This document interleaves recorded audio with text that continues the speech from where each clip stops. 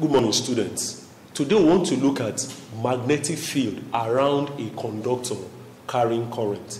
Now, it was discovered accidentally that anytime current is passing through a conductor, magnetic field will be generated around that current.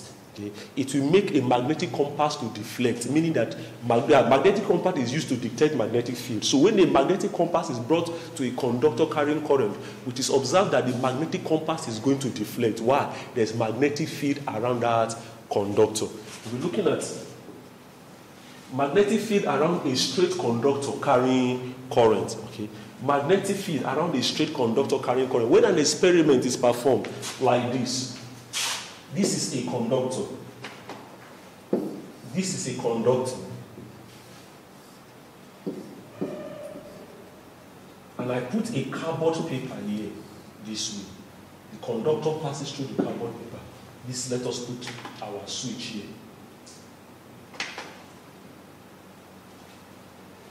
Let's see. Our switch is here. Now, the conductor passes through this cardboard paper, and then we put iron filings all around this place. All around this place, we put iron filings all around, just scattered around like that, around this conductor. And then the power of this is switched on. The current starts flowing. The current starts flowing through the conductor. We observe that if you come here and tap this cardboard paper, by tapping this cardboard paper, the iron filings are going to arrange themselves around the conductor this way. The iron filings will arrange themselves around the conductor this way, telling you that magnetic field is present around the conductor because the conductor is carrying current. Now, before you turn on this system, you discover that even when you tap this cardboard paper, nothing will happen. Okay?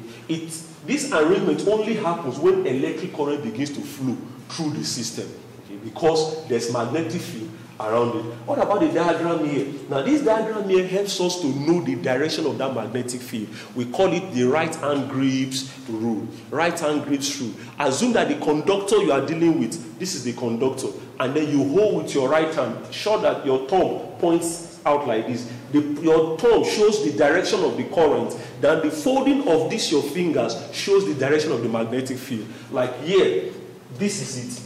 The current is flowing. If the current is going up, I just put my thumb around it this way. Now this side will show you that the magnetic field is going this way. Now if the current is actually going downward and I put my thumb this way, now these fingers will show you that this magnetic field around this is going this direction. What about somebody that puts his thumb this way? If the current is flowing here like this, then my thumb will have to be like this. If it is like this, you will see the circle, the magnetic field will be going this direction. We call it the right-hand grips rule. You hold the conductor with your right hand, let your thumb show the direction of the current. Your finger will show the direction of the magnetic field.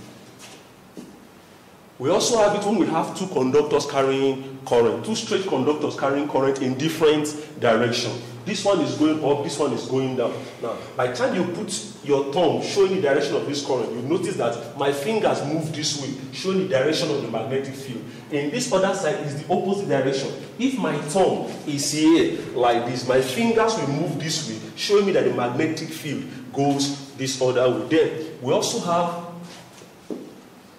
when we have a conductor bent into a circle, this is what you are going to observe, the magnetic field around that conductor. Using the right-hand grips rule, don't forget, here the current is going this way and it's coming out this way. The current is going this way, you are holding this way. This one, the current is going this other way, you are holding it this other way.